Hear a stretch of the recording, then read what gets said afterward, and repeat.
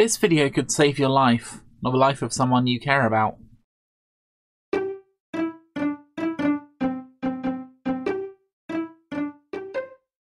I want to talk about heroic intelligence.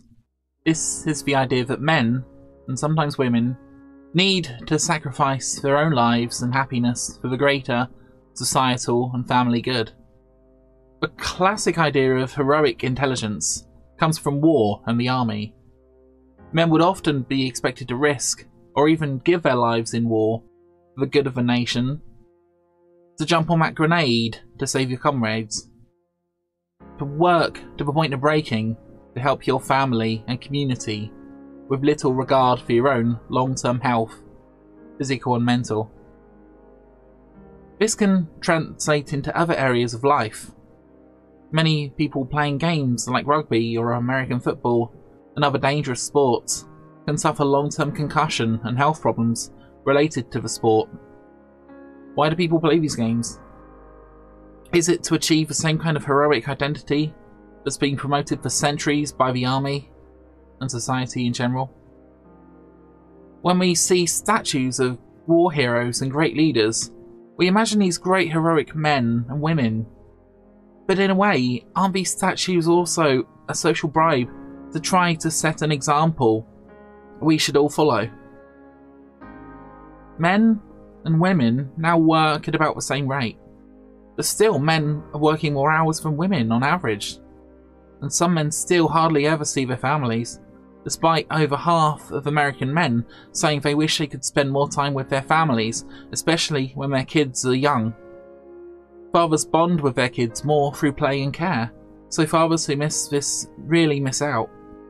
It seems deeply unfair on both parents to expect them to go back to work so quickly and to miss their baby learning about the world for the first time. Well, John F. Kennedy said, "Ask not what your country can do for you, but what you can do for your country." In other words, we should put the needs of others before the needs of ourselves. Of course, those are wise words, but in a modern context, we need to make sure we look after ourselves before we can look after others. This kind of heroic intelligence may have worked well in the past, but today, these ideas of self-sacrifice are damaging relationships, they're damaging our bodies, and they're even ending our lives prematurely. The solution is health intelligence. Health intelligence says we should value individual people, irrespective of their jobs or what they can do for us. Health intelligence says we need to love and care for ourselves and our bodies and the people we are close to. Health intelligence says we should not be embarrassed about weakness or illness, but we should never be afraid to go to the doctor. And when friends and family need us, we should be there to support them. None of us are immortal, and sometimes we need help, physical and emotional help, and we shouldn't be ashamed of that. It's only human. Of course, serving our friends and families and communities is important, but we can't do that unless we take care of ourselves first. So, take medical tests when offered.